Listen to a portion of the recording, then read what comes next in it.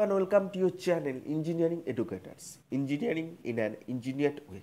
I am Indranil and today I am going to discuss about West Bengal PSC Engineering Civil previous year question and detailed solution.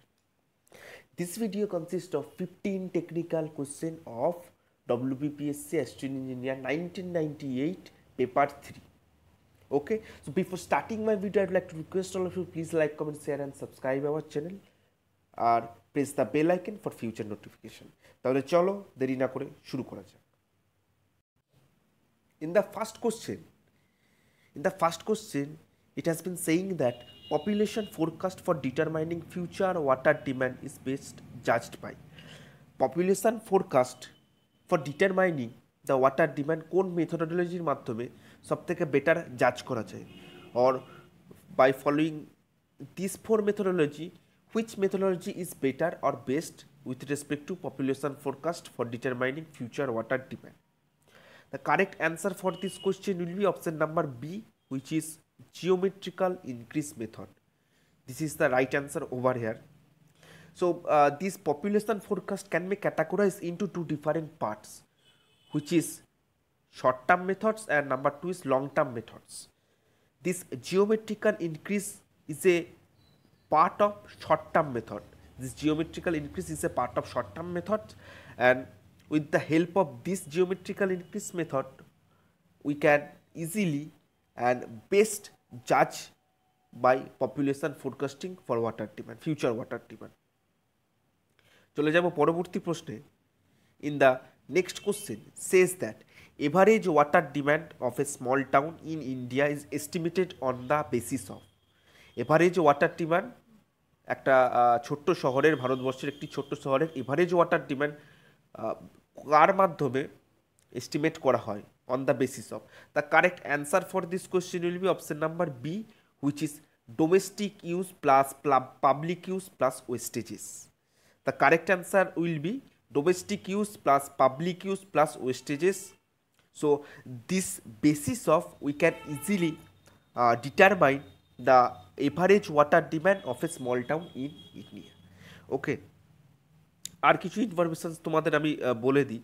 The standard form of domestic water sewage in India is 135 litres per capital per day এলপিসিটি। এটা তোমরা সবাই জেনে থাকবে। The standard norm for domestic water usage in India is 135 এলপিসিটি। আর এটা কে দিয়েছে? Prescribed by the CPHEEO, okay, prescribed by the central public health and environment engineering organisation that is situated in Bengal. চলে যাব পরবর্তী প্রশ্নে।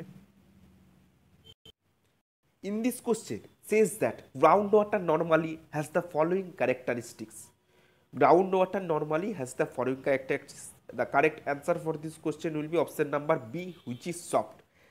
আরেকটা কথা তোমাদের বলে দিই, গ্রাউন্ড ওয়াটার আর সারফেস ওয়াটারের থেকে। গ্রাউন্ড ওয়াটারে কি থাকে?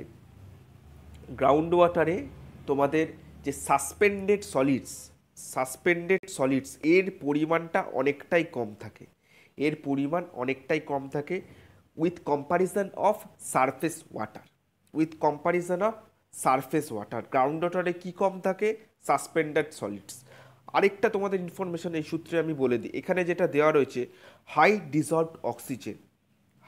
ডিজলভড অক্সিজেন এর যে পরিমাণটা, এই পরিমাণটা গ্রাউন্ড ওয়াটারে কম থাকে with respect to surface water, high dissolved oxygen.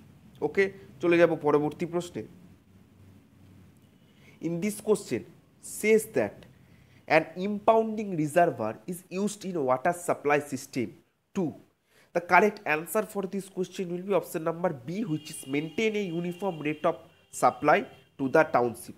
As you can see in the right hand side diagram, it is a typical image of a impounding reservoir. আর এটা কি জন্য জেনারেলি করা হয়? With the help of it, we can maintain a uniform rate of supply to the township. চলে যাব পরবর্তী প্রশ্নে।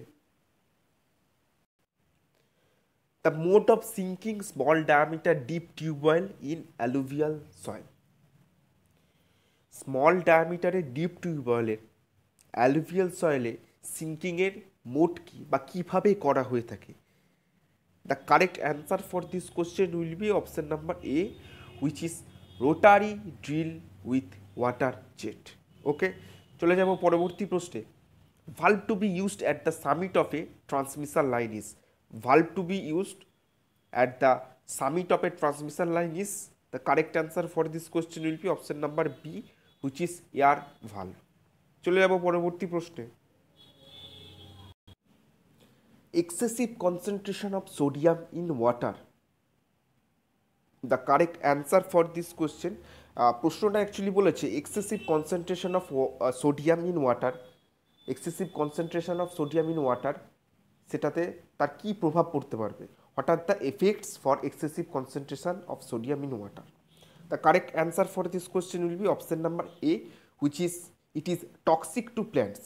যদি সোডিয়ামের পরিমাণ জলে অধিক পরিমাণে থাকে সেই ক্ষেত্রে it is very harmful to plants. আরেকটা কথা তোমাদের বলে দিই, in water treatment plant, water supply treatment plant, সেই ক্ষেত্রে permissible limit of ফ্লুরাইডস, alkalinity, nitrates, magnesium, nitrite, BOD, dissolved oxygen, dissolved solids etcetera, এই সমস্ত কিছুর যে পারমিসিবল লিমিট, সে সমস্ত কিন্তু with respect to Indian standard code, সেটা কিন্তু একবার দেখে নেবে। The Indian standard code for this permissible limit is IS 10500, the year is 1993. Indian standard code অনুযায়ী permissible limit for different elements, different metals, তো সেইগুলোর যে পারমিসিবল লিমিট সেগুলো কিন্তু দেখে নেবে। চলে যাব পরবর্তী প্রশ্নে। In the next question says that an infiltration gallery is used to obtain water from, the correct answer for this question will be option number A, which is a well sank in the vibrate. Before that we need to know what is a infiltration gallery. Infiltration gallery is a horizontal drain made of open jointed or perforated pipes or block drain which is laid below the water table and collects groundwater. তো infiltration gallery ব্যাপারটা কি? Infiltration gallery হচ্ছে horizontal drain তৈরি করা হয় কোথা থেকে? Open joint আর perforated pipes থেকে, আর যেটা ওয়াটার টেবিলের নিচে রাখা হয় এবং সেখান থেকে গ্রাউন্ড ওয়াটার কালেক্ট করা হয়। আরেকটা ইনফরমেশান তোমাদের এই সূত্রে বলে দিই, ইনফিল্ট্রেশন গ্যালারিজ যে রকমের সয়েল দরকার সেটা হচ্ছে পারমিয়েবল ইন নেচার। ওকে, চলে যাব পরবর্তী প্রশ্নে। Suggested residual chlorine in drinking water supply after 30 minutes of contact is normally, residual ক্লোরিনের যে লিমিট সেটা আমাদের এই প্রশ্নে জানতে চেয়েছে, and the correct answer for this question will be option number C, which is 0.2 to 0.5 milligram per litre. আরেকটা information এই সংক্রান্ত বলে দিই, রেসিডুয়াল ক্লোরিন সেটা কেন রাখা হয় water supply treatment প্ল্যান্টে? Residual chlorine রাখা হয় যদি ইন ফিউচার যদি সেই ওয়াটারে প্যাথোজেনিক ব্যাকটেরিয়ার আগমন হয়, সেক্ষেত্রে সেটাকে প্রতিহত করার জন্য we are using some amount of chlorine that is in a basis of residual in nature in the water supply treatment pipes or in the water. চলে যাব পরবর্তী প্রশ্নে। Water demand for a town of given population is function of, water demand for a town of given population is a function of, the correct answer for this question will be standard of living. এখানে প্রশ্নটা কি বলেছে সেটা দেখতে হবে। Water demand for a town of given population, এখানে পপুলেশনটা বলে দিয়েছে, ঠিক আছে। Otherwise the correct answer for this question will be size of the town. Size of the town over is the most appropriate in answer if given পপুলেশনটা যদি না বলে দেওয়া থাকে, গিভেন পপুলেশন যদি না বলে দেওয়া থাকে, ঠিক আছে। সাপোজ মনে করো একটা 16 কিলোমিটার স্কোয়ার এরিয়াতে 5000 লোক থাকে, ঠিক আছে। এবার সেই ক্ষেত্রে যদি সাইজ অফ দ্য টাউনটা বৃদ্ধি পায়, ঠিক আছে, সাইজ অফ দ্য টাউন যদি বৃদ্ধি পায় কিন্তু পপুলেশনটা কনস্ট্যান্ট রয়েছে, সেক্ষেত্রে কিন্তু কোনো এফেক্ট পড়বে না। কিন্তু নর্মালি কি হয়ে থাকে, নর্মালি 16 জায়গায় যদি আমরা 20 কিলোমিটার স্কোয়ার কনসিডার করি, সেক্ষেত্রে অফকোর্স আমাদের পপুলেশনটাও বাড়বে এবং সেই ক্ষেত্রে কী বাড়ে, এবং সেই ক্ষেত্রে ওয়াটার ডিম্যান্ডটাও বৃদ্ধি পায়, ডিরেক্টলি প্রপোর্শনাল। কিন্তু যদি কনস্ট্যান্ট থাকে, the area is changing but the population is constant, কিন্তু সেই ক্ষেত্রে এই যে প্যারামিটারটা, এটা মোস্ট অ্যাপ্রোপ্রিয়েট প্যারামিটার, কিন্তু কনস্ট্যান্ট থাকলে এই প্যারামিটারটা গ্রহণযোগ্য নয়। The most acceptable and appropriate answer over here which is standard of living. ওকে, কারণ ওই যে ব্যক্তিগুলো রয়েছে, the population, the people R staying over that area, তাদের যদি স্ট্যান্ডার্ড অফ লিভিং বেড়ে থাকে, তো সেই ক্ষেত্রে water demand of that given town will increase. চলে যাব পরবর্তী প্রশ্নে। Disinfection is the only required treatment water of which source of water. Disinfection আর আলাদা যে সমস্ত ট্রিটমেন্টগুলো রয়েছে সে সমস্ত করার দরকার নেই, কেবলমাত্র ডিসইনফেকশন করলেই হবে। তো সেই ক্ষেত্রে কোন ধরনের ওয়াটারের ক্ষেত্রে, lake, deep tubewell, slow moving river or ইম্পাউন্ডেড reservoir. The correct answer for this question will be deep tubewell. Deep tubewell is the correct answer. এই ক্ষেত্রে আমরা ডিসইনফেকশন মেথোডোলজি কেবলমাত্র ইউজ করলেই আমাদের সেই যে জলটা সেটা পানের যোগ্য। চলে যাব পরবর্তী প্রশ্নে। Sludge digestion processes gas with maximum content of. Sludge digestion process যেটা হয়, সেই ক্ষেত্রে কোন গ্যাসটা, the gas that mainly evolves, কোন গ্যাসটা ম্যাক্সিমাম পরিমাণে নির্গত হয়। The correct answer for this question will be option number A, which is methane or CH4। Okay, normally sludge digestion প্রসেসে কি হয়, এই স্লাজ ডাইজেশন প্রসেসে 3 রকমের গ্যাস নির্গত হয়। কি কি? CH4, H2S আর CO2। কিন্তু কোশ্চেনে কি বলেছে, ম্যাক্সিমাম কন্টেন্ট। তাহলে ম্যাক্সিমাম কন্টেন্ট বললে CH4 will be the right answer. Maximum content বললে CH4 will be the right answer. বা যদি বলে দেওয়া থাকে in sludge digestion which gas is mainly evolves, সেক্ষেত্রেও CH4 will be the most appropriate and right answer. চলে যাব পরবর্তী প্রশ্নে। Higher turbidity in water supplies is objectionable because of. যখন ওয়াটার সাপ্লাইয়ে টার্বিডিটির পরিমাণটা বেশি থাকে, সেটা অবজেকশনেবল কেন? Just because of it encourages after growth of bacteria in distribution system. The correct answer for this question is option C. চলে যাব পরবর্তী প্রশ্নে। In many community water supply the fecal common density, fecal bacterial density should not be more than.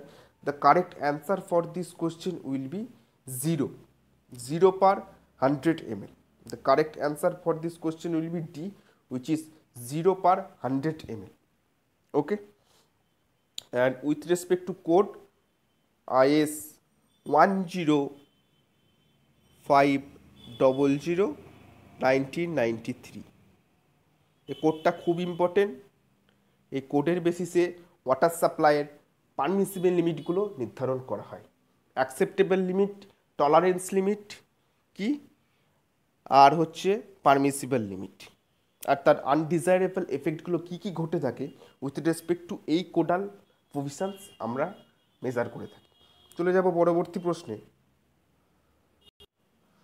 This is the last question of this video. In this question says that which one of the following diseases may be caused by contained drinking water?